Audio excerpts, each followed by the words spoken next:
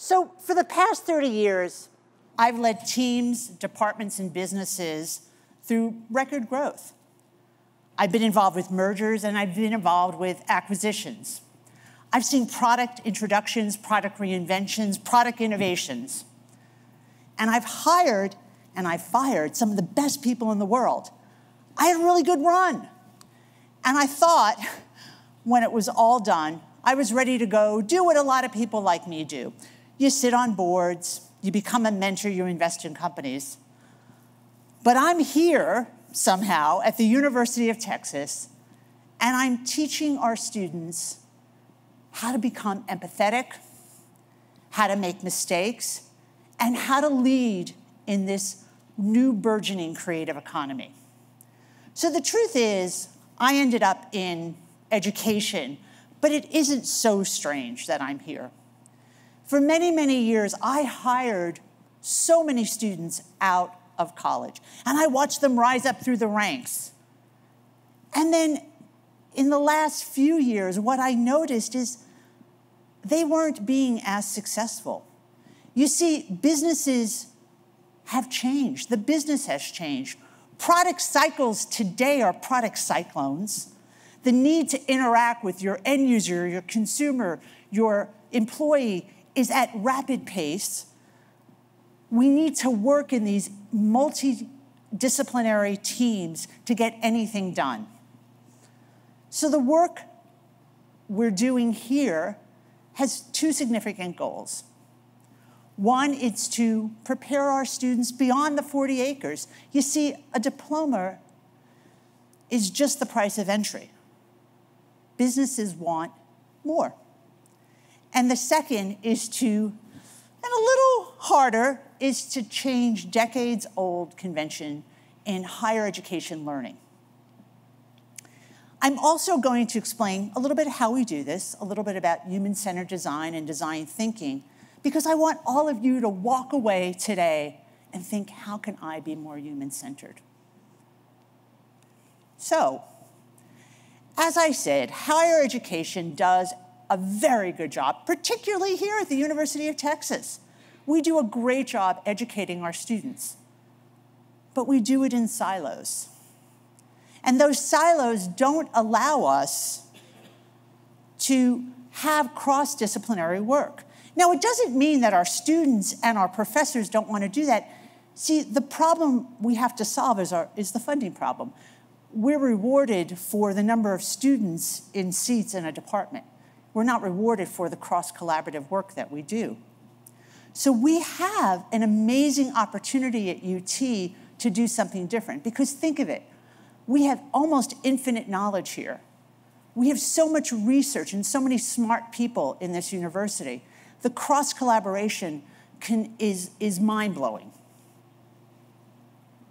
And how could we expect a recent set of graduates to go out into the world if we haven't taught them how to collaborate, how to work with others, empathy, critical problem solving? We need to be responsible for teaching them that, because today we are living in a very multidisciplinary world. Our students have to learn about this. They have to learn how to live and work and perform in this world. Now, we want them to be fantastic at their craft or their discipline, whether they're business or computer science or engineering or design. But they need to be more. They need to know how to problem solve. They need to be critical thinkers. They need to understand how to work with others that are not like them. So how do we do that? So we reimagine higher education. Sounds simple, right? But we're doing it. I want to talk about, this is my favorite part of the speech, the School of Design and Creative Technologies, and what we're doing there. First of all, we are designing a curriculum that is responsive to the market. You see, higher education has a wonderful way of teaching a curriculum for 20 years. And in the world that we live in today, and in the discipline that we have in our school, that's very difficult to do. This curriculum embodies design thinking, entrepreneurship, and a highly collaborative work environment. And second, we're changing who teaches it and where we teach it. We decided that all these 3 credits, 15-week classes, that wasn't necessarily the way that we needed to do things. And we've recognized the need for entrepreneurial skills to be taught to creative people. So this past semester, we tried something very different. 24 students were chosen out of a pool of about 100 that applied to take a class that was taught by really fantastic designers up at the IBM Design Studios in North Austin. So each week, they got on the bus and they went up to IBM Studios, and obviously the bus took them down too. And it was funny, as it went on in the semester, the team called it the camp bus, the design camp bus, because that's what it became. But there, they were learning problems that businesses or that particular business was dealing with. It's very much like they would teach their new employees. And it had restrictions, and they were in a corporate environment. And they were working with multidisciplinary teams of people they didn't know. But we also had mentors and guest speakers and lots of people to help shape this experience for them. And I have to tell you, it was mind-bending to watch this. Think about it. Think about when you would have applied for a job if you had this type of experience, or you wrote a cover letter. What would it have been like for you to talk about something like this? When we went up for the final presentation after the 15 weeks, and we took a whole bunch of people up there, and I'll tell you, as I'm driving up there, I'm thinking, oh my God, I hope this worked. But we got up there, and these students were amazing. Not only was their thought process and how they solved these problems just incredible, but their presentation skills, the way they felt confident about themselves, they were transformed by this. Each and every one of them told me they wished that more of their classes were experiential, where they could learn, and they could learn with other people, because they felt like they took knowledge away from there that they could use for the rest of their life. And you know what? As educators and academics, we were transformed by this too. And this semester, because we were so excited about it, we're doing something similar with other companies, USAA, McKinsey Design, BNSF Railroad, WP Engine. We're making sure that our students are getting real-world experience in a very different setting. We've also started teaching microcredit courses. These are 1-credit, 5-week courses. Because if we want our students to understand all about the different disciplines that we're working, we want them to be able, if you're a designer, go take a computer science course, understand how they solve problems. What's the nomenclature? If you're a computer scientist, go take an intro to design course, understand what they're talking about. What's fabulous about these courses, and actually all of our courses, is that they're getting filled up. They're all filled up. There is a need and a desire, and there is a palpable excitement. There's like a buzz that runs around this floor that we're on. It's very exciting to watch, because the students are not being taught, but they're learning. It's one thing to teach, it's another thing to learn. And they're feeling that this is something that can help them going forward. We also hired a serial entrepreneur, a woman named Jan Ryan, who happens actually to be here. And the reason we did this is we wanted to bring entrepreneurial skills right to our creative team. You know, what I've noticed in my career is nobody ever wanted to talk to creative people about business or entrepreneurial skills. That was actually for somebody else. That didn't make sense to me. You know, it's another piece of the problem. It's a puzzle for them to solve. And our students have really embraced, Jan is inundated with them, have really embraced the concept and what to do with it. So you're wondering probably, who's teaching all these courses? You got a hint here. A lot of them are professionals. There are people that are in the industry, that are doing the work, that are staying on the cutting edge, that know where the trends are going.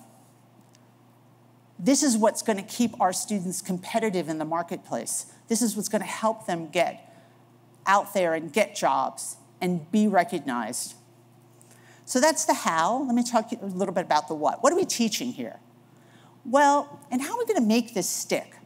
So really, we're teaching empathy. How many of you know what design thinking is or human-centered design? Guys, anybody take a course here? Okay, good. We got a few. So design thinking or human-centered design is often confused with the visual aspect of design. It's the tangibility of it. But really, what it is, it's a methodology that designers have actually used since the 1960s. And what they do with this methodology is they're trying to solve answer a couple of questions. What is the actual problem we're trying to solve? And who are we trying to solve that problem for? And with this methodology, you will go through a discovery phase, an insights, ideation, experimentation, testing, failure, come back to ideation, testing, failure, and you do kind of a rinse and repeat until you come up with a solution that's human-centered, that people will use, that's made for someone. It uses often interdisciplinary team because what you want to do is get different people's ideas of how to solve this. You know, people coming at it from a software perspective and people coming at it from a design perspective and people coming at it from an engineering perspective will have different ways of looking at a problem. And we want to make sure that you bring in all those ways. Because if I've learned anything, there's never one way to solve a problem. And empathy is a huge part of what we teach. Now, empathy is not sympathy. It's not feeling sorry for people. In fact, it's understanding people at a deep personal level. And why is that important? Well, if you're going to create something for humans, you might as well understand them. Otherwise, we can create it for the monkey. So we want to understand people. Now, this is a soft skill. This is a skill that hasn't been valued, so to speak. But you know, before I took this position at the University of Texas, I did my design research. I did my human-centered design. And I talked to businesses, and I talked to professors, and I talked to students, and I talked to parents. What was very interesting about this is businesses told me, almost hands down, when they told me the type of student, they just expected the students coming out of the University of Texas to have fantastic craft. They were going to be great engineers or whatever, but they wanted them to have these other skills. And one of those skills was empathy, because they understand today you have to work in a team dynamic, and they have to be able to work with people, and they have to solve problems quickly. Businesses also understand today you cannot run a business from the bottom of a spreadsheet anymore. It's about the humans that surround you and the humans you serve. And we're seeing more and more businesses today using this type of thinking. Businesses, nonprofits, governments, it's all over. So how many of you remember Blockbuster here? I loved Blockbuster. Okay, so Friday, right? Friday would come, and that was like the release day. And you'd have to run to Blockbuster, and you'd get the new release, and you'd run home, and I know like everybody would want to watch it. You had 24 hours to watch it, the new release. Now you could keep the new release longer, but the late fees were quite hefty, so you returned it. And this is just the way we did things, right? We accepted it. That was the norm. So a gentleman named Reed Hastings was doing the same thing. He was going to Blockbuster, only he kept his DVD a little bit too long. And when he went to return it, the late fees exceeded the cost of a new DVD. And he said, there's got to be a better way. And what was that better way? Netflix. And what Netflix initially did was they just had a DVD mail-in service. You bought a subscription, and what you did was you sent it along. And you could watch it whenever you wanted. And it changed the viewing habits of everybody. You, the human, oh, Us, we were in control. We could do what we want. We didn't have to worry about whether we were going to have a late fee or not. We just wouldn't get the video, until we sent it back. So Netflix, as you know, became so popular that they were trying to get more content from studios. But studios didn't want to give them the content, interestingly enough. So they decided they were going to make their own content, which everybody laughed at. But they also had something. They were watching how humans viewed. And what they knew is that humans viewed things all at once because people don't have time. Hence, not only did they develop new content, but they released it all at once. And we now have the new phenomenon of binge watching. I am a binge watcher. I don't know about all of you, but I am a binge watcher. And so what they did was they really looked at human behavior and how to make that successful. Last year, I met a fabulous designer. I interviewed her for my column, a woman named Ariel Keenan. She works for the city of New York in the innovation group. And she was tasked with figuring out how to help the homeless population in New York during dangerous and inclement weather. Now, New York City is huge. So many agencies. And she used design thinking with all these agencies to map the journey of a homeless person. And all of these agencies began to co-create with her in a group how you would change the system. And that went from data to communications to infrastructure. And they changed it. And she was so moved by that she created tools for all these agencies so they can go out and do this themselves. This stuff works. Now, we can't talk about the relevance of design and design thinking. We're getting back to how we teach our students about mistakes and failure. You see, I hate the F word.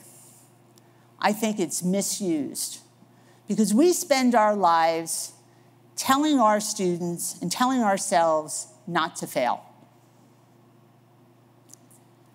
How many of you, when you came home with a failing grade, your parents jumped up and down and said, fail fast? I don't think that happened. Or in a business situation where you make a mistake and somebody will usually say to you, well, whose head's going to roll? We are actually talking about learning. And what we need to do is make sure our students understand that making mistakes is part of continuous learning. We need to be learning in a continuous fashion. It's not about failure. It's about learning. So, I just want to say this. I think the road from childhood to adulthood is filled with wonderment, with learning, with wanting to seek out information. And we have a job to do, which is to make sure that we're creating the right environment and we're giving our students the right information to go forward and be successful, not just in their work career, but in their life. The speed and pace isn't going to slow down. But we need to teach them ways to cope and deal with it so we can relieve the stress. We need to teach them how to work in the world that we're living in today. And what's great is that it is happening here at the University of Texas. Because what we say is what happens here changes the world, and it's happening. So thank you very much, and hook 'em horns.